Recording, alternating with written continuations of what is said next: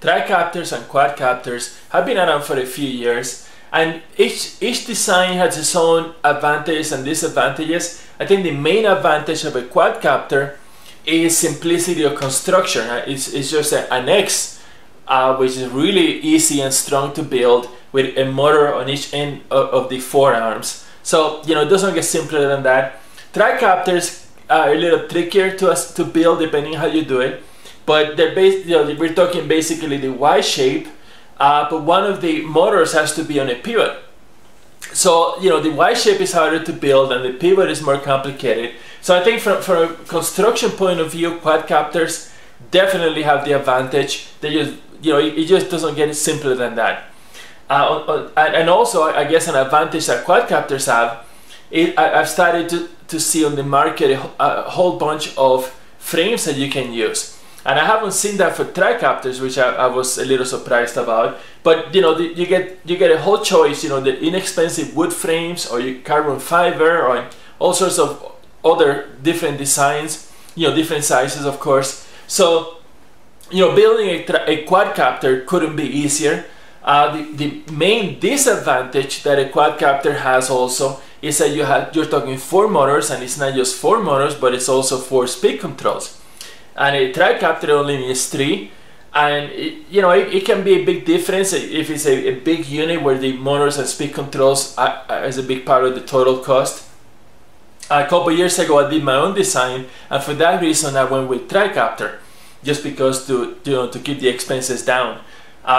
Because the tricopter only has 3 propellers, it can be quite a bit more efficient, because the size of the propeller makes a big difference in the overall efficiency. So if you have 3 generating the lift as opposed to 4, the 3 are going to be bigger, and the motors themselves are also going to be a little bit bigger. The speed control might also be bigger. So overall, you know, all of the components can be more efficient on a tricopter.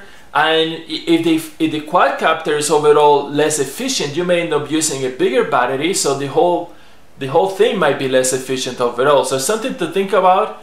I haven't run the numbers myself, but I can see if you have a payload, which most of the time you do, it can make a big difference. You know, being able to have a propeller that's like 1 or 2 inches bigger in diameter, because of course, you know, with a tricopter you may have less potential of interference with the blades. So that's another reason why you might be able to use bigger propellers, and definitely that's going to be more efficient. So, you know, again, some food for thought there. As far as the control software, and this is one of the you know, quadcopter control units on the market.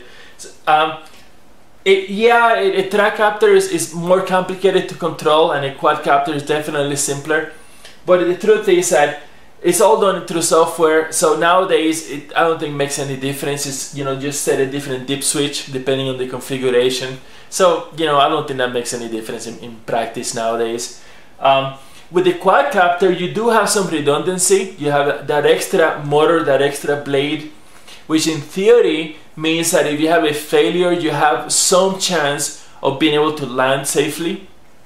But in practice, I don't think that makes any difference. I don't know. I don't think any of the control units are sophisticated enough to have an intelligent fail-safe where they lower the power and just maintain it level and bring it down. I'm not sure. You know, of course, you might be flying over the tree or over water at the time. So in practice, I'm not sure. It will be much good. And I know that. I don't think any of them have any kind of intelligent fail-safe like that. So bottom line is, I don't think a quadcopter is any safer, you know, any less, you know, there's less risk involved. In fact, with a quadcopter, you can argue is worse, because there's more parts in there. It's an extra motor, an extra speed control, so there's more things that can fail. So from the point of view of you know, being able to be reliable, I think actually a tricopter has the edge, because there's fewer parts. You know, if something goes wrong with both of them, you're going to be in trouble. The biggest downside with the quadcopters is that you need a reverse rotation propeller. You know, you can't just take a regular propeller and spin it around the wrong way, the opposite way, because that just doesn't work. They actually have to be built with the blades on backwards. So that to me, that's a big downside, especially if you're doing experimenting like I was, and you have an outsized motor and all of that, because there's very few reverse rotation propellers on the market. And to me that was a big minus. So the bottom line is that if you can find a reverse rotation propeller that fits the motor that you have, a quadcopter is probably the better choice. It's going to cost you a little more, but it's probably going to be a lot easier to put together.